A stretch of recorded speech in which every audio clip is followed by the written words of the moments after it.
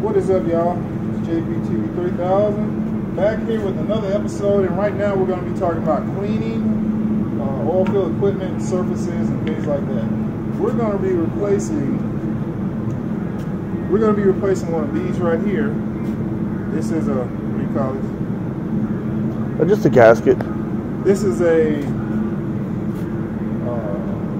suction manifold, suction line. This is a suction. Wait a minute. Pause. Don't pause it. Don't pause it. This is a suction. This is a water suction manifold. This is a gasket for it. Now, really, what we want to be doing is we want to put two of these on there.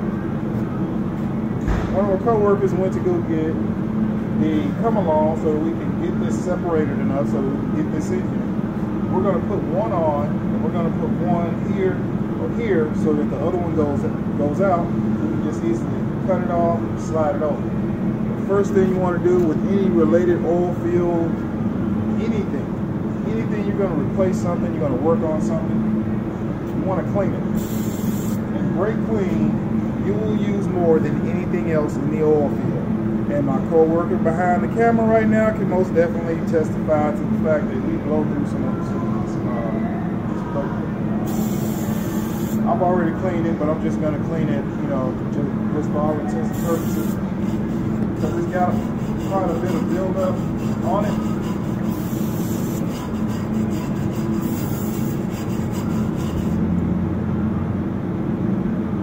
Okay, you do have to get up for this part. Get up!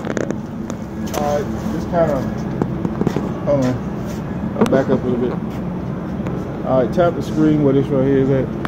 Tap the screen? Yeah, now it's in focus. Okay. Now, we're going to brake clean it. And I don't know if y'all can see the difference, but there's quite a bit of buildup on here. So it's going to take a little bit of work to get all of it off. But that's the main thing. You want to do the same thing for the front side, the bottom, and the top, and the back side.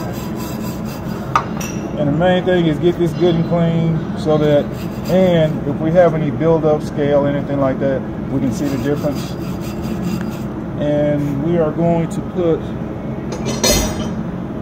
this collar on here once we get finished with it. Collar will go in there like so, gasket, that up underneath there, so when we're pumping fluid going this way, you know, it holds a good seal and we don't have any leaks. Hess, other companies, oil field companies, they don't want any leaks on location, so that's how we want to do it. And stay tuned, and peace.